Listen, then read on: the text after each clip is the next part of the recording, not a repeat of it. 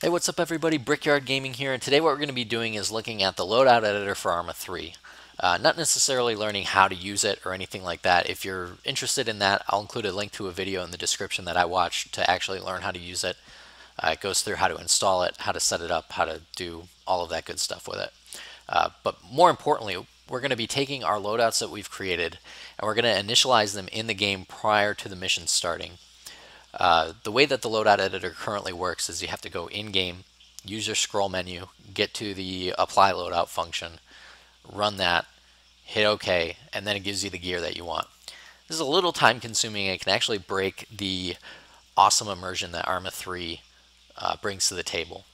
So how do we get our loadouts in-game before the mission starts and not have to use the scroll menu? It's actually really simple. Once you have your loadouts built and you've exported them and saved the profiles and you've initialized the LEA add-on, I'm actually going to make an assumption that initializing the add-on is a little bit of an option here. If you plan on using the scroll menu, then yes, absolutely initialize the add-on. I think it might be a little bit of an option in this scenario. Next, now that we have those saved, we're going to go to our Arma 3 directory. Some people have it under your Steam folder, some people have it in a Bohemian Interactive folder. I just simply have it in a games folder, Arma 3, and you'll see that we have a user config folder and then LEA. You can probably guess what's in here. The ones that we don't need to worry about are the control and the loadout.sqf files. We don't need to worry about those. You will need a basic text editor for this. I use Sublime Text, which I'll include a download link in the description of the video. It's an awesome text editor, very powerful, and it can read pretty much any kind of document you can throw at it.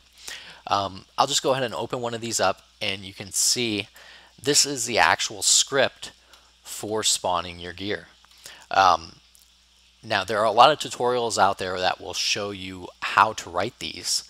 But really, who wants to sit there for 45 minutes to an hour that this could take you to look up all the class names, to put it in the appropriate order, to go through and test it multiple times, to make sure that everything's working.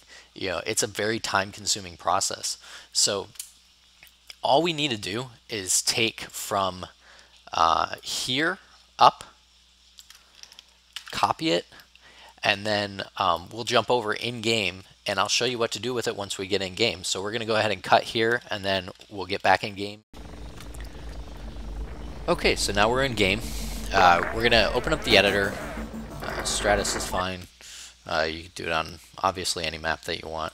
And we're just going to go ahead and pop a guy down on the ground here. And we'll turn him. Now, to get our loadout to load up on him, because right now when we go to preview and we jump in the game here, he's just going to be a rifleman. He's going to have all the default rifleman gear. And that's not what we want, because the traditional way to do it is to go like this. And then that's how you get the loadout that you want. And that's not what we want to do. So we'll go ahead and abort here. And we'll go back to the rifleman, just double click him to get back into the editing menu. And then in this initialization right here, that text file that we had,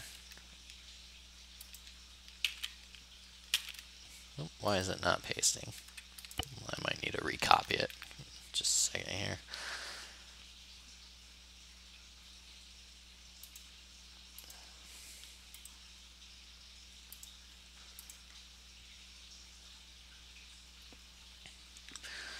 Alright. The text file that we had, all you need to do is just paste it right into the initialization here. Hit OK. And now when we preview, we have our custom loadout. We've spawned with our custom loadout without having to go through the gear menu and apply it. So that was a hopefully quick tutorial. Hopefully it was helpful. Hopefully you enjoyed it. I plan on having a lot more videos. I'll do as many tutorials as I can. If you have any ideas, please drop it in the comments. Rate, like, subscribe, and let me know your opinion. Thanks for watching.